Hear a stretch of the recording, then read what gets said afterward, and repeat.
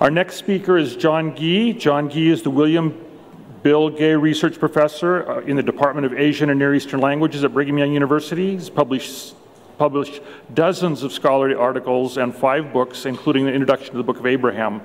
And when they say dozens of articles, I've actually seen his CV, and it's a lot. He's published a lot. He's very prolific in what he does. So with that, we'll turn our time over to John Gee.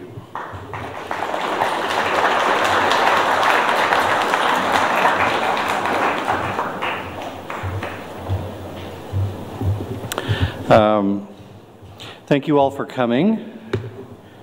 At some point, we'll see if I'm plagued by the same technical glitches as everyone else has been. I've had to cut my talk in half to fit the allotted time. Those who are interested in the full version may consult the printed version in Dan Peterson's Festschrift. Now, I'd like to explore the idea expressed by President Joseph F. Smith in 1901 that those who have made a covenant with God by sacrifice will defend the cause of Zion. President Smith called doing so a privilege and promised that those who defended the cause of Zion would enjoy a greater outpouring of the Lord's Spirit than we have ever enjoyed, and they would live nearer to the Lord. For Latter-day Saints, both of these blessings are desirable, and they know that when we obtain any blessing from God, it is by obedience to that law upon which it is predicated. President Smith knew something about what it meant to defend the cause of Zion by their example as well as by their professions, and about some of the costs associated with doing so. Returning home from his first mission to Hawaii late in 1857 or early 1858, immediately after the Mountain Meadows Massacre, when tensions were high and Johnston's army was on the way to Utah, 19-year-old Joseph F. Smith demonstrated that he was willing to sacrifice even his own life if necessary. Returning to camp one day, his arms loaded with firewood, he encountered a band of ruffians. One of them declared that it was his duty to exterminate every Mormon he should meet, stuck a gun in Elder Smith's face, and asked, "Are you a Mormon?" Elder Smith answered, "Yes, sirree, dyed in the wool, true blue through and through." Elder Smith fully expected to receive the charge of the man's pistol, but the answer took the man so aback that he shook Elder Smith's hand and declared, "I am glad to see a man that stands up for his conviction." Joseph F. Smith was following the example of his father, Hyrum Smith, one of the witnesses of the Book of Mormon, who eventually did give his life for what he believed. The early Latter-day Saints saw it as a duty to defend themselves through the press, writing and publishing things that defended their beliefs. They had scriptural precedents for that, for they had been commanded to gather up the libelous publications, that are afloat and present the whole concatenation of diabolical rascality and nefarious and murderous impositions that have been practiced upon this people. They may publish it to all the world. The saints have often treated this command lightly, yet we are assured that these things should be attended to with great earnestness. Let no man count them as small things, for there is much that lieth in futurity pertaining to the saints, which depends upon these things. Besides these modern injunctions, there is a clear ancient commandment. But sanctify the Lord God in your hearts, and be ready always to give an answer to every man that asketh you a reason of the hope that is in you with meekness and fear, having a good conscience, that whereas they speak evil of you, as of evildoers, they may be ashamed that falsely accuse your good conversation in Christ. This scripture has been cited many times in connection with defending the church. It was, at least in the printed discourses, this may be wrong, a favorite of Brigham Young, who cited it 29 times in his printed discourses. But for about 60 years, it was not cited in General Conference until its use was revived by Harold B. Lee in response to, quote, the doubts and the vain philosophies in the minds of some of our young people. President Dallas H. Oaks cited this scripture in connection with the covenants of the sacrament. We also take upon us the name of Jesus Christ whenever we publicly proclaim our belief in him. Each of us has many opportunities to proclaim our belief to friends and neighbors, fellow workers, and casual acquaintances. As the Apostle Peter taught the saints of his day, we should sanctify the Lord God in our hearts and be ready always to give an answer to every man that asketh us a reason of the hope that is in us. Thus, according to President Oakes, defending the kingdom of God is implicit in the covenants of the sacrament that church members make each Sunday. It is also echoed in the baptismal covenant to stand as witnesses of God at all times and in all things and in all places that ye may be in, even until death, that ye may be redeemed of God and be numbered with those of the first resurrection, that ye may have eternal life. Elder Boyd K. Packer addressed the issue of covenants to defend the kingdom of God in an address that was, and still is, much reviled among intellectuals of the church. Oops, there's our Mosiah scripture. In the church, we are not neutral. We are one-sided. There is a war going on, and we are engaged in it. It is the war between good and evil, and we are belligerents defending the good. We are therefore obliged to give preference to and protect all that is represented in the gospel of Jesus Christ, and we have made covenants to do it. Elder Packer saw a covenant obligation to protect the gospel in the church. Packer noted that there was, or should be, a distinction between Latter-day Saint scholars and other scholars. Commenting on an associate he had who resisted pressure from his graduate advisors to present a secular view of the church, he noted that scholars who are not members of the church, wrong way, do not know the things of the Spirit. One can understand their position. It is another thing, however, when we consider members of the church, particularly those who hold the priesthood and have made covenants in the temple. Many do not do as my associate did. Rather, they capitulate, cross over the line, and forsake the things of the Spirit. Thereafter, they judge the church, the doctrine, and the leadership by the standards of their academic profession. According to Elder Packer, disciples of Jesus Christ should not adopt the standards of their academic profession as a lens through which to examine or judge the church. Elder Packer continued, "One who chooses to follow the tenets of his profession, regardless of how they may injure the church or destroy the faith of those not ready for advanced history, is himself in spiritual jeopardy. If that one is a member of the church, he has broken his covenants and it will be accountable. After all of the tomorrows of mortalities have been finished, he will not stand where he might have stood. Those who keep their covenants will judge the world by the gospel of Jesus Christ and not the other way around.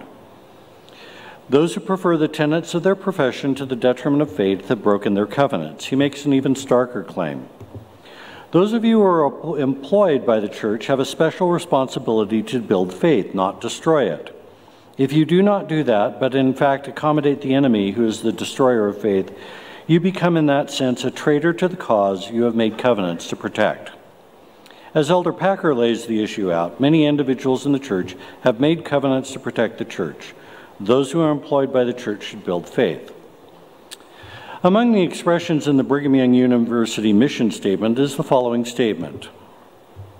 In meeting these objectives, BYU's faculty, staff, students, and administrators should also be anxious to make their service and scholarship available to the Church of Jesus Christ of Latter-day Saints in furthering its work worldwide.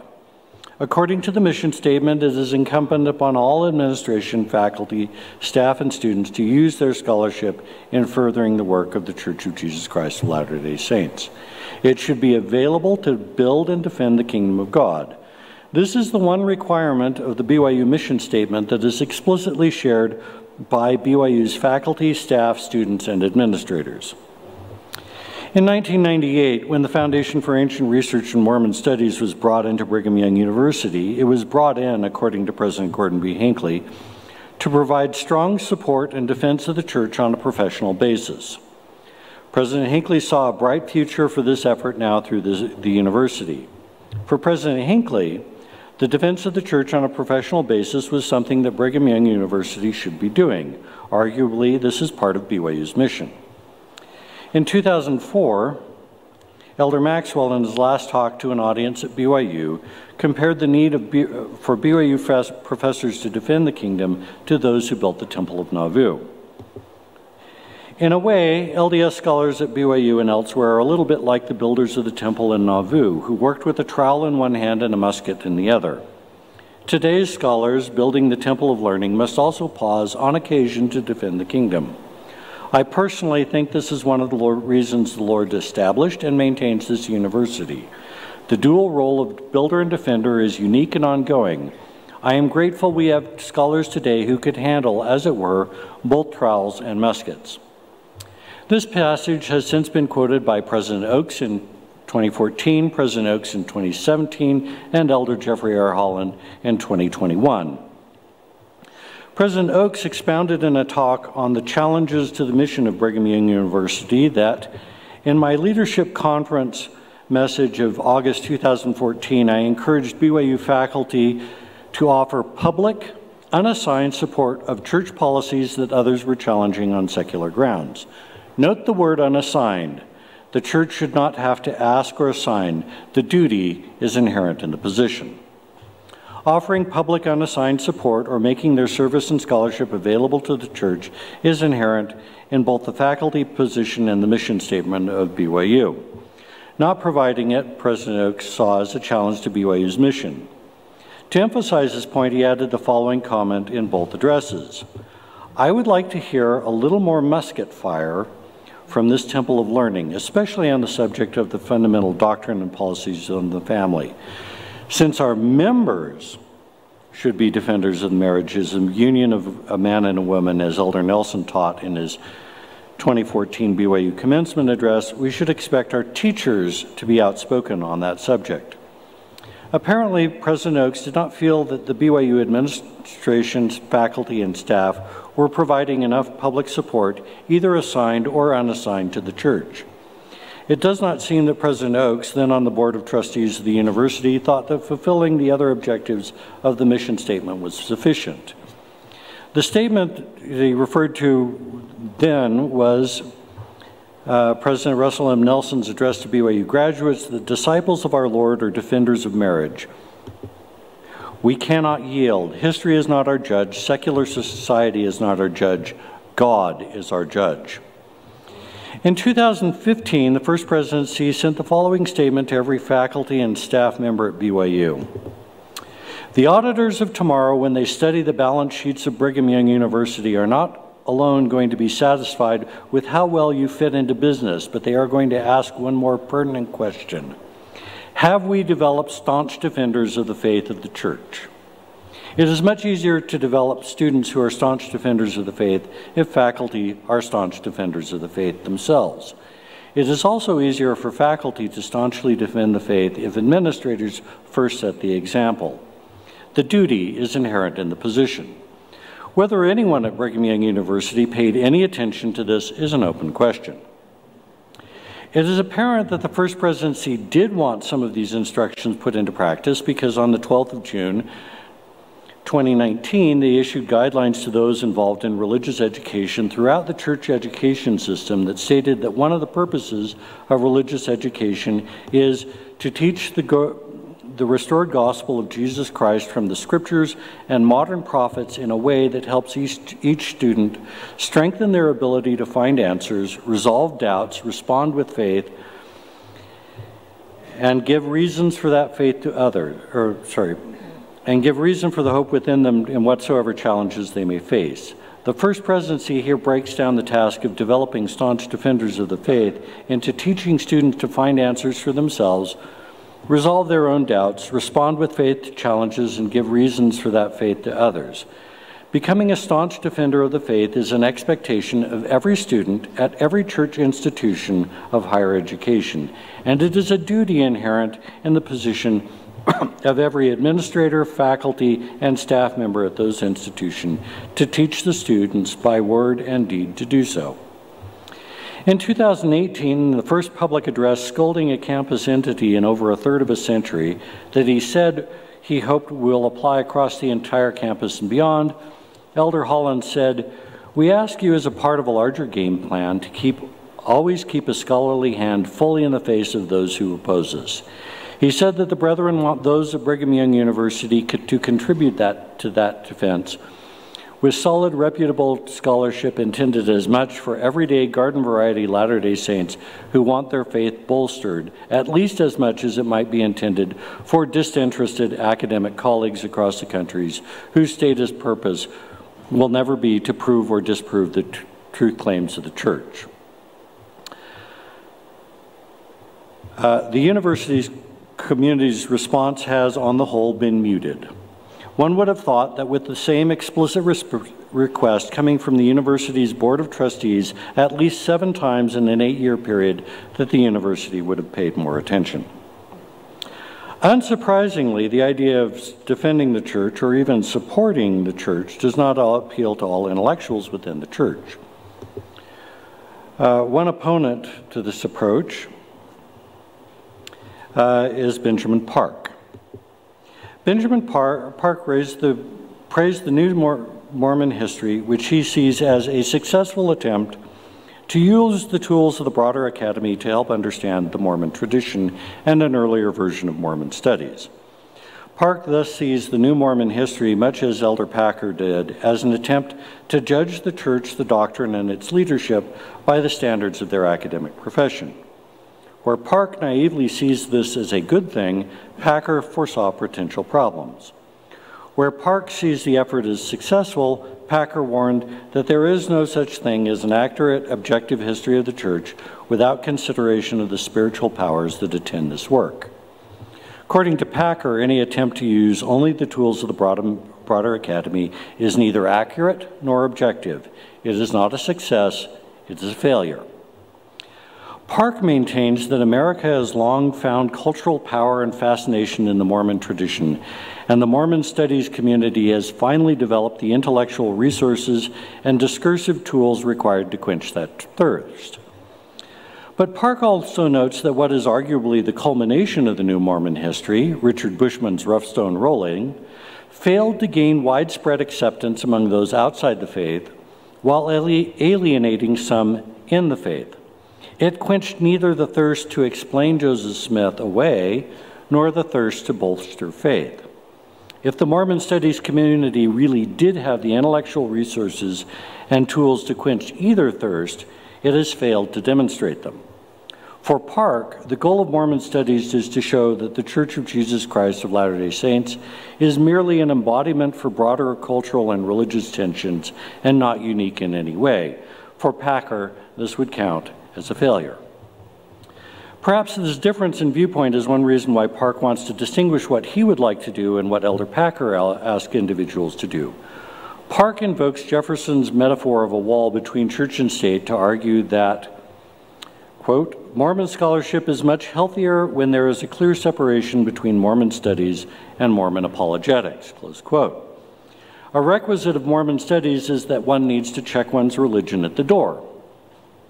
That may or may not work as scholarship. Packer and Park would disagree on that point, but it does not work as discipleship. As Elder Holland put it, lesson number 1 for the establishment of Zion in the 21st century: you never check your religion at the door, not ever. My young friends, that kind of discipleship cannot be. It isn't discipleship at all. Park's request has corollaries that need to be made explicit.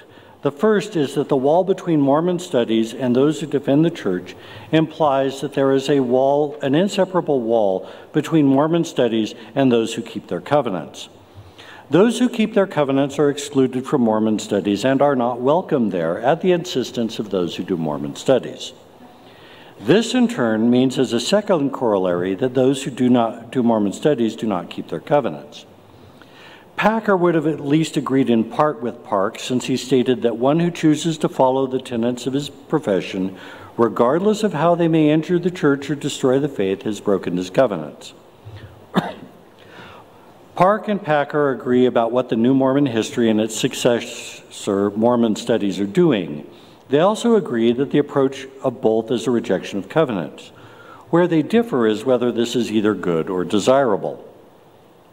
The goal of Mormon studies, according to Kathleen Flake, is to make a living by thinking about all things LDS. Spencer Fluman saw the goal differently. For him, the goal or guiding principle of Mormon studies was friendship. That is, intellectual good society and the friendship forged across boundaries that defines it. The boundaries to which he refers are the boundaries within and around a religion and those who study it. In this, he agrees with Hugh Nibley, who saw the goals of such endeavors as gaining the respect and recognition and professional camaraderie of the experts outside the church. As President Oakes pointed out years ago, the scriptures have a word for gospel service for the sake of,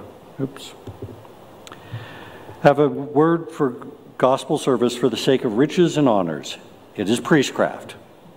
Nephi says priestcrafts are that men preach and set themselves up for a light unto the world, that they may get gain and the praise of the world, but they seek not the welfare of Zion. As the stories of Joseph F. Smith and Hiram Smith illustrate, defending the Church of Jesus Christ of Latter-day Saints may come at a cost. There may be a sacrifice involved. In their case, it was the willingness to sacrifice even their lives if necessary, which in Hiram's case it was. In most cases, the sacrifice is not as drastic. As Park and Fluman have laid out, if one keeps one's covenants, one can certainly expect to sacrifice friendship, respect, recognition, professional camaraderie, or even as being viewed as a scholar or even being involved in scholarship. Those involved in defending the Church and Kingdom of God are certainly familiar with those sacrifices. Sacrifices of respect and recognition will not come easily to those whose hearts are set on the honors of men. Their goal is to be seen as honorable. But the honorable men and women of the earth receive a terrestrial reward, and not the celestial reward of those who are valiant in the testimony of Jesus. Elder Maxwell noted that what so many honorable individuals do is certainly useful and even commendable, but their focus is not on the celestial. I hope you will not settle for being among the honorable men and women of the earth. It can also be difficult to achieve a terrestrial goal by telestial means. I need to cut even more. So, at one point in time, there was a situation at BYU where donors sacrificed their means and scholars sacrificed their time, talents, and reputations to defend the church. That situation ended when certain individuals were no longer willing to make those kind of sacrifices. Those sacrifices, however, one must still be willing to make if they wish to keep their covenants, even if no one wants it to come to that. If, however, our covenants are getting in the way of what we are trying to do, then obviously we are trying to do the wrong thing. There are other consequences that come with the neglect of covenants. Elder Packard issued a solemn warning on the subject. Do I have this one? Nope. Skip that one. I want to say in all seriousness that there is a limit to the patience of the Lord with respect to those who are under covenant to bless and protect his church and kingdom upon earth, but do not do it.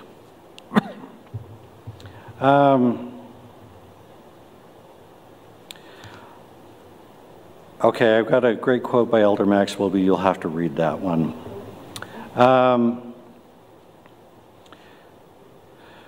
He talks about holding back and how scholars hold back. Well, faculty, staff, students, and administrators who do not make their service and scholarship available to the Church of Jesus Christ of Latter-day Saints in furthering its work worldwide are arguably holding something back.